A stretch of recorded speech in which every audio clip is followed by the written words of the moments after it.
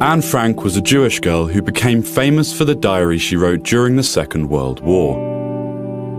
She was born in the German city of Frankfurt in 1929. She had a sister, Margot, who was 3 years older. Things were going badly in Germany. Unemployment was high and many people were poor. At the same time, Adolf Hitler and his Nazi party were gaining supporters by promising to solve the country's problems. The Nazis hated the Jews and blamed them for the problems. When the Nazis came to power in 1933, hostility to the Jews increased. Anne's parents, Otto and Edith, decided to flee to the Netherlands. They settled in Amsterdam, here on Merwedeplein. Anne soon felt at home. She went to school, learned Dutch and made new friends. 6 years later, war broke out across Europe. In 1939, Nazi Germany invaded Poland, and in 1940, the German army occupied the Netherlands. The Nazi occupiers made life increasingly difficult for Jews. Jews have to wear a Jewish star. Jews have to hand in their bicycles. Jews are not allowed in the tram. Jews are not allowed to ride in cars. Jews must attend Jewish schools, and so on and so forth. In the summer of 1942, after Anne's sister, Margot, was ordered to report for a so-called labour camp, the Frank family went into hiding behind Otto's business on the Prinsengracht. They were joined there later by the Van Pels family and Fritz Pfeffer. The 8 people in hiding were helped by loyal staff and friends of Otto's, Miep and Jan Hies, Johann Voskuil and his daughter Bep, Victor Kugler and Johannes Kleiman.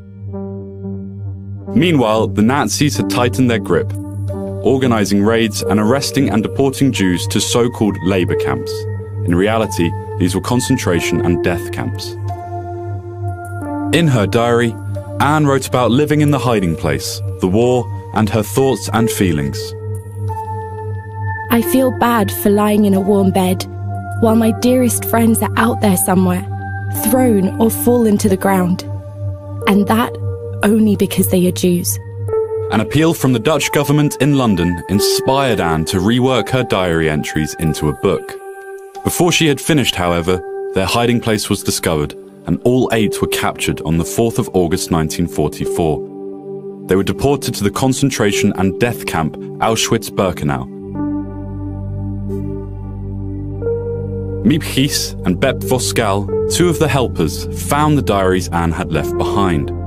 Miep kept them in case Anne ever came back. But she didn't come back. In February 1945, Anne and Margot died of typhus in appalling conditions in the concentration camp Bergen-Belsen. Anne was 15. Of the 8 people, only Anne's father, Otto, survived the war. When he read Anne's diaries after the war, they made a deep impression. He discovered how much writing had meant to her. No one who doesn't write can know how fine it is. And if I don't have the talent to write for newspapers or books, well then, I can always go on writing for myself. Otto read how Anne had hoped to publish a book, so he carried out her wish. Anne's story about life in hiding and the war is read all over the world. Her diary has been translated into more than 70 languages. The hiding place is now a museum and welcomes more than 1 million visitors a year.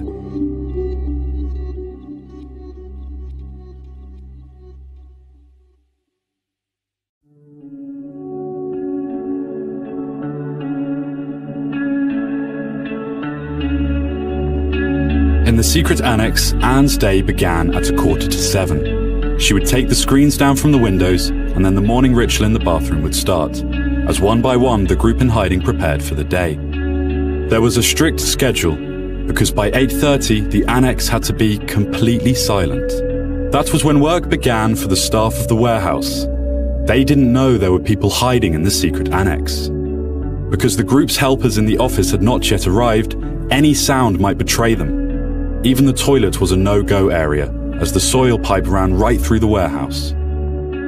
Shh, Father. Quiet, Otto. Shh. Pim, it's 8:30. Come here now, you can't run the water anymore. Walk quietly.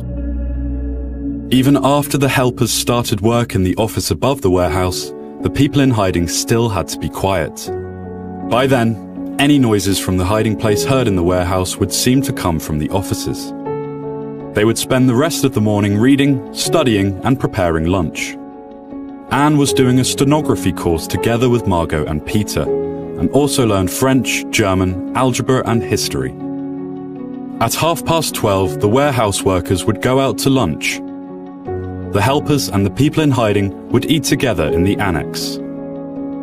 Then, at 1 o'clock, they would turn on the radio for the latest news from the BBC.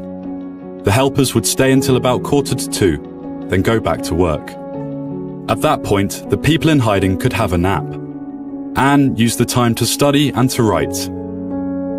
By about 4 o'clock, it was time for coffee and dinner preparations would start. The warehouse workers went home at 5:30. Their helper Bep Voskau usually popped in after that to ask if any of them needed anything. When she, too, had left for home at 5:45, the people in hiding would spread out throughout the building. With everyone gone, they could emerge safely from their hiding place and even go into the front section of the building. Herman van Pels would check the day's mail. Peter van Pels fetched the bread left for them in the office. Otto Frank typed, presumably business letters. Margot and Anne did some office work for the helpers, such as filing letters, and August van Pels and Edith Frank would cook the evening meal. They also washed themselves in the office kitchen, the only available hot water. After dinner, the group would read or chat or play games. The windows were blacked out as evening fell, and preparations for the night began at 9. Furniture had to be moved to make rooms ready to sleep in. Just as in the morning, the group followed a strict schedule for the bathroom, one after another. Anne's turn was from 9 to 9:30. After that, the secret annex gradually fell silent.